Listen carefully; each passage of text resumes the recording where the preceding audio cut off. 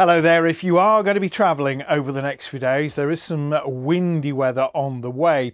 Now on Wednesday, the winds will be strengthening, coming in from the Atlantic around the top of this area of high pressure and bringing in a mild but cloudy air. And with that weather front in the northwest, this is where we've got some rain. That'll push further east and maybe a bit further south, but most of the rain remains over the hills in the west, where it's going to be very grey, misty and murky. There will be a lot of cloud, but it's going to be a drier day on Wednesday for southern parts of England, and mild everywhere, typical temperatures 10 or 11 degrees. But it will be a windy day on Wednesday.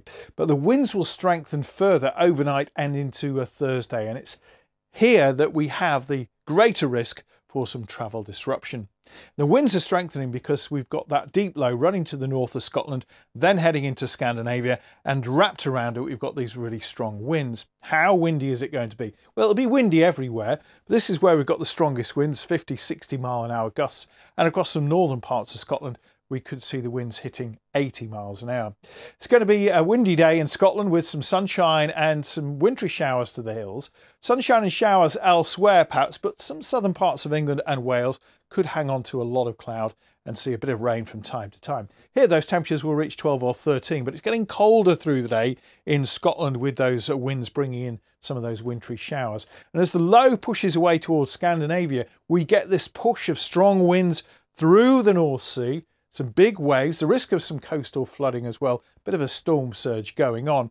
And those winds are bringing in colder air, moving its way down across the UK, perhaps only briefly, mind you. But you can see quite a few wintry showers coming in across northern parts of Scotland. And then we see more cloud coming in from the Atlantic, bringing this chance of some rain. And that's where we've got the milder air across many areas, with the colder conditions continuing up towards the northeast of the country. So it's going to be Scotland that sees any snow really, I think, over the next few days, and most of that will be over the hills. By the time we get into Saturday, we're trying to push in this milder Atlantic air once again. It's a bit of a slow process, but you can see we've got this band of rain here. Following that, this is where we've got the mild air. It's hitting the cold air that we've still got in Scotland.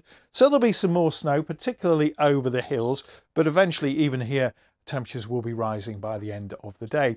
Now moving into Christmas Eve, we've still got high pressure to the south of the UK, lower pressure to the north, so it keeps us in these run of west to southwesterly winds. That's not a cold direction, and the winds are not particularly strong on Christmas Eve, but there will be a lot of cloud coming in, the chance of a bit more rain, and if there is any snow, it's in the far north of Scotland. But these temperatures are generally mild, 10 to 13 degrees for Christmas Eve.